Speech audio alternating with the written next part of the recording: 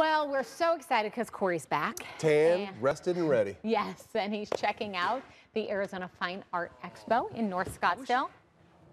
I wish the tan part were happening, but you're right. And good to be back with you guys. We're at the Fine Art EXPO. As you said, I love the variety of art that we're showing here. This is a dimensional painting.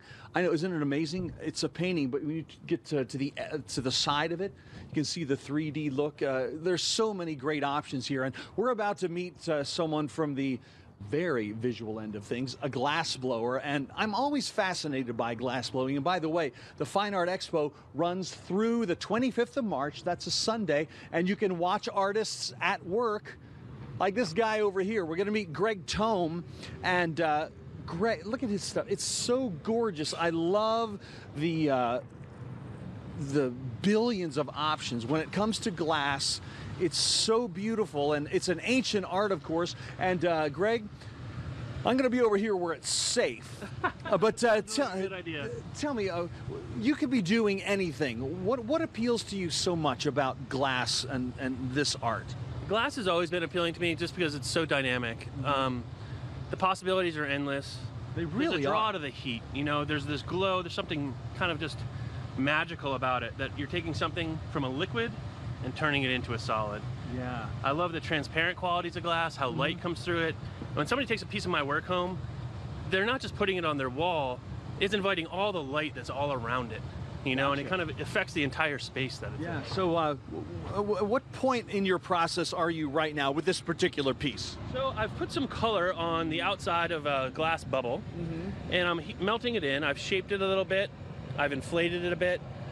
When I come out, I'm going to work my way back to the bench, and I'm going to use the hand tools, or specifically the jacks, the long metal tool that looks like a big set of shears over there, and I'm going to make a constriction between the bubble and the blowpipe. And that's going to be where the bubble, or the piece, eventually breaks free from. So right now, it's starting to move around a bit. See that? We got about 30 seconds left. I know we can't show us everything, but I love this part of the operation. So what I'm doing right now is entirely what my students will do. So they'll use these hand tools to shape and create their very own glass to take home with them. And you are running classes as well, right? Exactly, yeah. I'm out here, have a glass blowing studio with the aid of Canyon State Propane. I got this fire running, students coming out, making their own glass. Here comes the blowing part. Now that's amazing. Remember, exhale only. That's right. Yeah, you want to blow into the glass, make it get a little bit bigger. Boy, and then the metal is shaping it and cooling it. And again, this is all what my students will do and have been doing. That white shelf over there is full of the students' work, the snowmen, the bowls, the pumpkins. You can sign up online from the Arizona Fine Art Expo website or from my website and come out and try to make glass yourself. Look at that. Greg Tome, everybody. Come learn from an absolute expert. Love what they do out here. And again, you can see all kinds of art in many, many media right before your very eyes. It's just one of the best things happening in Arizona this time of the year. So more coming your way from the Fine Art Expo. We'll see you two again in just a couple of minutes. That's So beautiful. cool. I could watch that all day long. Right? Yeah. Good Thanks, stuff. Cor. See you in a bit, Cor. Cory is checking out the Arizona Fine Art EXPO up in North Scottsdale. A lot of cool stuff up there, Cor. Look at those horses. Love this.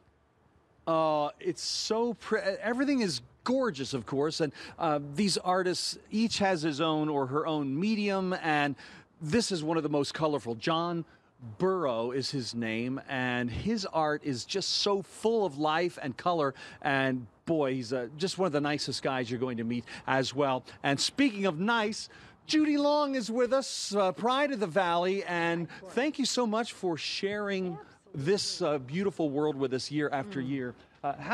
For those who've never been, what do you tell people happens under this huge tent? You can come and see artists working in every medium. Here's a studio right here. Working and producing artwork and making jewelry and various things. And it's just wonderful. The camaraderie is fabulous, and the artists are so talented. We're just very lucky. And all nice folks. They love They're sharing their oh, art. they do. And we're open till the 25th, We're open right? until the 25th. We're on the southwest corner of Joe Max and Scottsdale Road. Please come and see us and come often. Well, we're looking at the work now of Scott Shangraw. He works in wood, but not your average wood. He takes found pieces of very, very beautiful wood in the raw and turns it into these beautiful sculptures. In fact, we've got him working out here right now. There he is. Now, I don't even know how this is accomplished. This is a guy with a chainsaw. Scott, let me ask you something. Usually this is the kind of thing that starts on a dare or something like that. What was the inspiration for what you do? Well, I like to capture the free-form movements of the wood, so the only way to really do it is by carving it versus putting it on a lathe or something. Yeah. So carving allows me to use what nature's already kind Tell me about this piece of wood. Where'd it come from? From New Mexico, the mountains in New Mexico. And what is it? It's a burl which grows at the base of a tree. So when it gets all finished, there'll be a lot of character and grain to it. And what's the wood? It's a burl, box elder burl. Box elder. It looks like a wart that would be at the base of the tree, Like right? a growth at the tree. It's a deformity, but that's what gives you all the grain and the character to All it. right, well, you get to it. We're going to talk with your wife, Stephanie, as Scott continues to work. How long does it take him to go from what we're seeing now to one of those beautiful finished pieces? It depends on what is involved with the piece, but normally between the two of us and working on a piece, we'll have about a week to go. So his carving, then I inlay and sand and finish. So normally about a week, depending on how difficult the wood is.